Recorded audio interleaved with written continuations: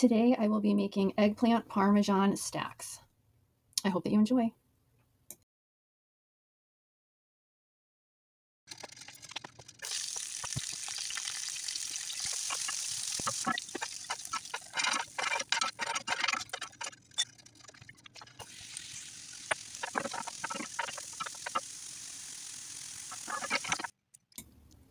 Here I am adding cottage cheese, and I also am adding some spinach. It's frozen spinach, and I blanched it for 2 minutes and then made sure that I took all of the moisture out by putting it in a sieve over a bowl and then patting it with a paper towel. Disclaimer, I did not fry up the eggplant beforehand, and I found it to be edible and still tasty.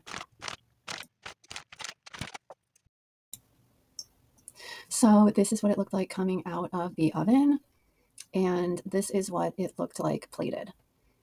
I hope that you make this for your loved ones.